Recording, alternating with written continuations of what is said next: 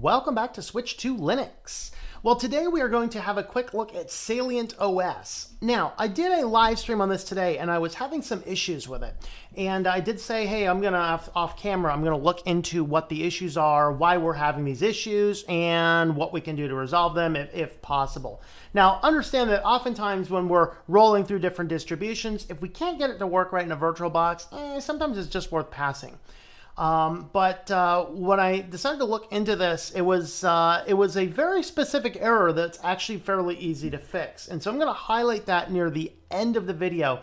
But for those that are just looking at Salient OS and want some basic information, we're going to start with a general quick review, and then I'm going to tell you how I fixed the VirtualBox issue, which may or may not affect it if you're installing it on real hardware.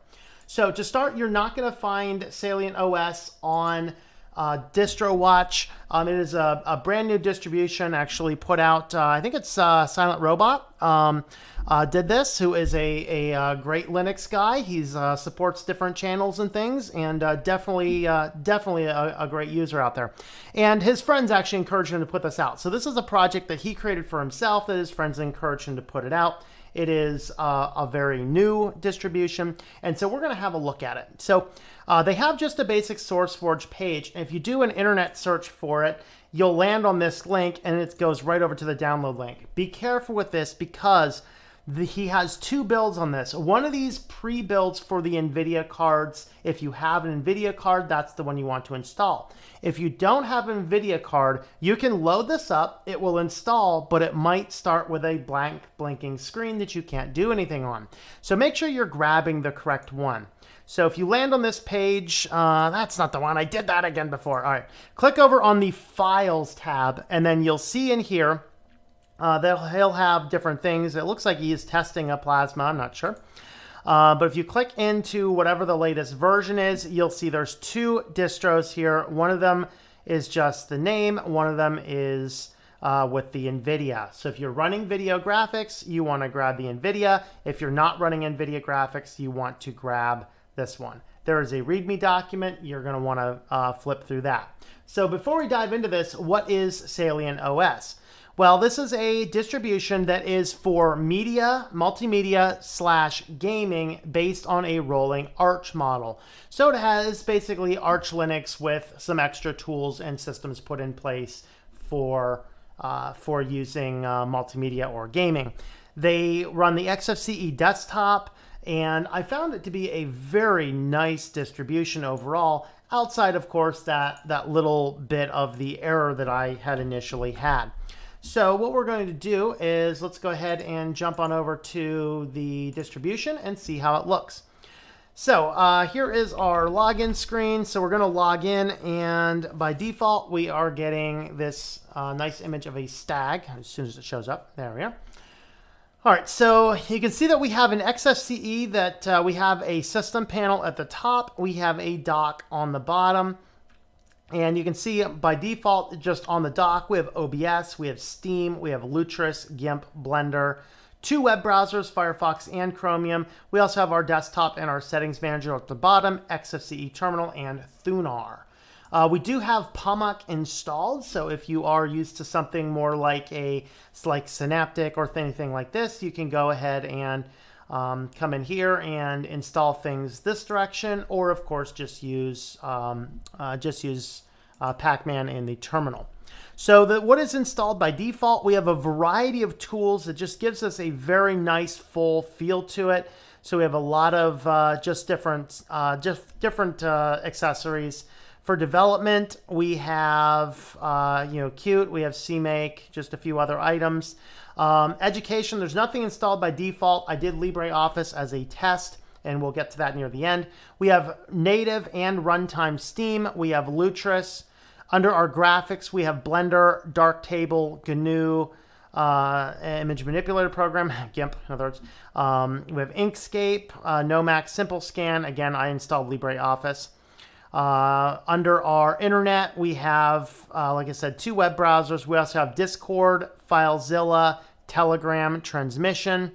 And under multimedia, we have Adore, Audacity, a variety of multimedia plugins. Here's Kdenlive, Handbrake, OBS, as we've already said. So there's a lot of system tools in here for these.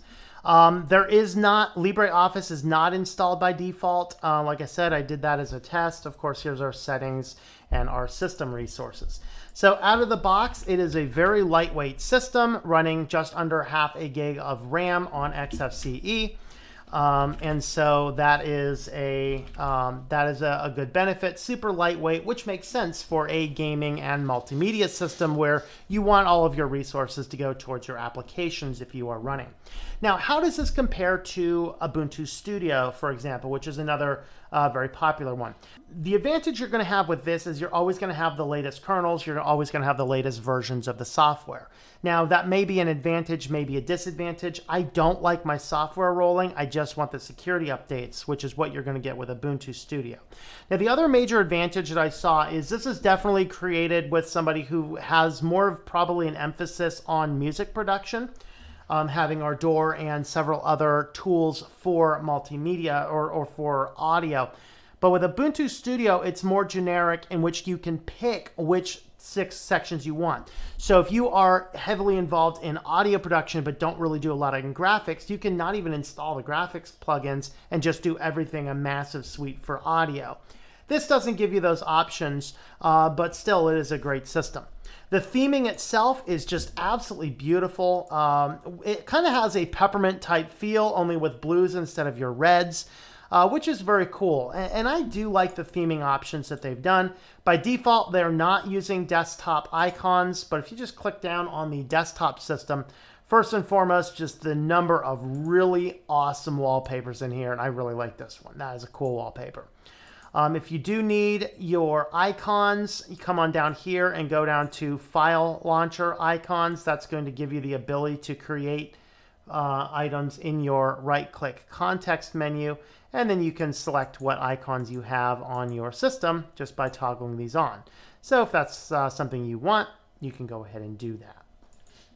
Overall, I think that this is a really cool distribution. So if you're looking for something that's more Arch-based, you're looking for something that's more rolling, and you have an emphasis on games or multimedia, this is a very logical choice to do. So we're going to end the review part there. Now, if you caught the live stream and you knew that I was having issues and it was like, is it the mirrors? Is it what's going on here? It turned out what the problem is that, and this applies to VirtualBox, and I'm not sure if this would apply to, installing it on real hardware or not. I don't know because I didn't test. The problem is when I installed this, it creates your partition table, and I did the automatic partitioning. What it was doing is we have our boot partition. Obviously, we have a root partition, which is basically your operating system portion, and we have our home partition. What was happening is the boot partition's just fine. The root partition, it was making extremely small. It was only making this 10 gigabytes, and that was entirely filled up when you install it. It was giving the rest of the disk the home partition. And so when you went in and when you first install this, the first thing you want to do is you want to go in and you want to run your mirror updates. So you go in and do sudo reflect, which is going to update your mirrors to the latest. What was happening is when you did that is it would get in there and it would completely fill up the disk. It would go in, it'd update the mirrors, and then when you try and run the update, it completely fills the disk, and then the entire system would crash out. You couldn't install anything else, and it was throwing all sorts of disk full errors, even though I had doubled the size of the hard disk. So that's the error that I came up with. So if you happen to install this and you're not able to install software, that's what the problem was. So the fix is I actually booted it into Knoppix, which has just a full massive suite of tools, and I used GParted. So I don't think GParted is in this. Let's see if it is or not. Oh, GParted is in this. Okay. So what you'd need to do is you need to boot into the system with without this. So you can't do this when you are logged into this computer because you have to access all of the disks. So then what you needed to do is you need to come in here and you needed to edit the size of the volumes. So what I needed to do is just come in here and I needed to move the first one near the very end. You can't do this with disks because it does not allow you to move a partition to the end of the drive. So what I had to do is I had to decrease the size of my home partition, which is SDA3. Decrease the size, and then using GParted, I would have to adjust the free space following down to 0. That moved my unallocated space that I just created into the middle. And then I'd need to go into SDA2, which is my, my root partition, and I needed to increase the size. So doubling the size of that partition now enabled me to go in, run reflect, run my mirror updates, and install software. So if you are installing this and you ran into that issue where you could not install something, that's what happens, is the root partition is too small. You need to increase the size of the root partition. I gave it 20 gigs. So I have 20 gigs root and 20 gigs home partition, and now I have a working Salient. So would I look into this further? Absolutely. I want to experiment with this a little bit more. So those are my thoughts on Salient. That's actually how I fixed the problem that occurred. If you were watching the live stream, that's what we needed to do. It's just an issue of the root partition, too small of a space. It was filling itself up. So once you got that fixed, everything seems to be working great, and I look forward to experimenting with this a little bit more down the road. So let me know what you think about Salient OS. Is this something you want to start to use? Is this something you're looking for? And definitely go have a look at the distro. It's definitely worth having a look at. So let me know your thoughts in the comments down below.